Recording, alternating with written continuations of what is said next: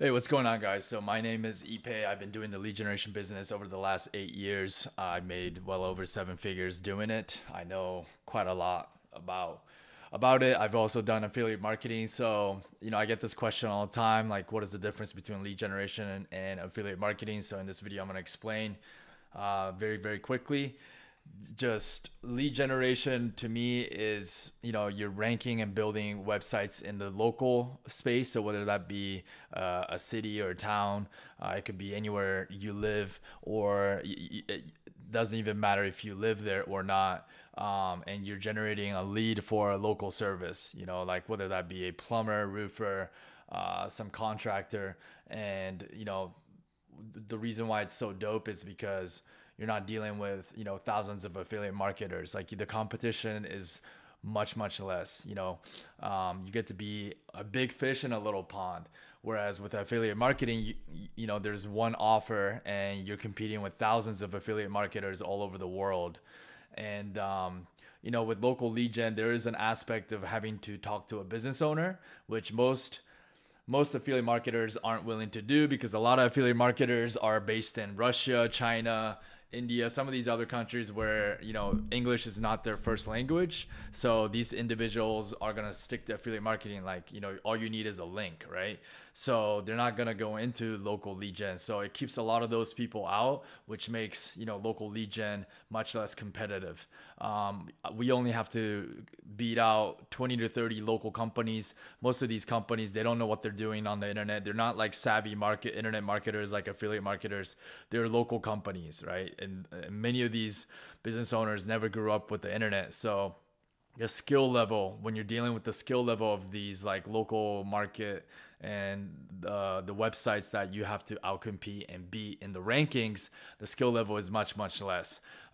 So it's much easier to rank, much easier to start generating leads. And yeah, and because of that barrier to entry of like affiliate marketers, they don't want to talk to business owners. That's a great thing, because our business is like quite lucrative. Like, I have any one of our lead gen sites make anywhere from $500 to $2,000 a month, and that's mostly all 95% profit margin. So, and it's like, fraction of the time to like rank these sites. If affiliate marketers knew that it was this so much easier to do local lead generation versus affiliate, to make a small percentage commission on a affiliate marketing offer, like many more of them would be getting into local lead gen space. And the reason why they don't, though, again, is the fact that there's an element to have to speak to a business owner. Now, if you're somebody that's worried about that aspect of having to speak to a business owner, this is where Dan Klein, my mentor, innovated on this, which is that we use a call tracking software where it attaches a whisper message at the beginning of every call. So every time I generate a lead for a small business owner, it'll say, "This lead was sent to you by Ipe," at the beginning of every call. So what we do is we'll send these free leads to these business owners for like a few days. And then by the time I reach out to them, I call them, "Hey, I'm Ipe. I'm the one that's been sending you all these leads." The business owner is already excited and interested in working with me. So I don't, doing sales is not as difficult as it may seem on the outside looking in. So this is what a lot of affiliate marketers don't understand.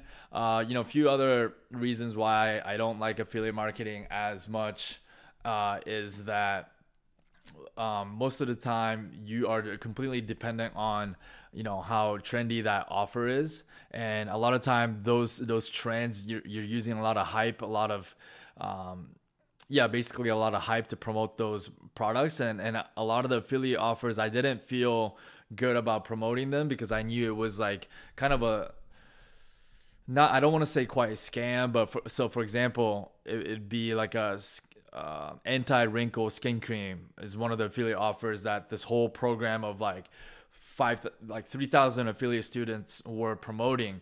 But I mean, clearly the skin cream was BS, right? It just had really good marketing. So like it used a lot of fake before and after pictures of people that had like massive wrinkles and then reversing it, but like those were not real before and after pictures. You know what I mean? So it used a lot of deceptive marketing to promote the product. And that's what I kind of find with affiliate marketing, is that there is a lot of deceptive marketing that takes place in that space, because because affiliate marketing is so competitive and so cutthroat, it becomes all about increasing the CTR and increasing the conversion as much as possible. And these affiliate marketers, they don't really care. They don't have to stand behind a product, because you're promoting somebody else's product anyway.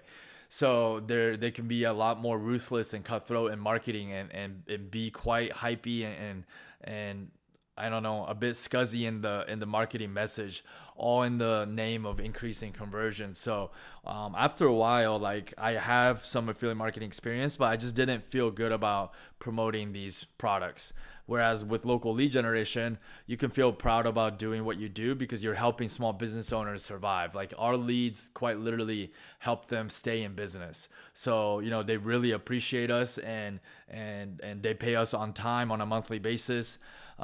So yeah, and that's what's great. And but the biggest takeaway is, like, affiliate marketing, you need to generate a lot of traffic to generate decent income, because you're dealing with, like, you know, lower commission, and it's a challenge to generate all that traffic. Affiliate marketing works well if you already have, like, a personal brand, like you're like a blogger or a influencer or a YouTuber that already has an audience.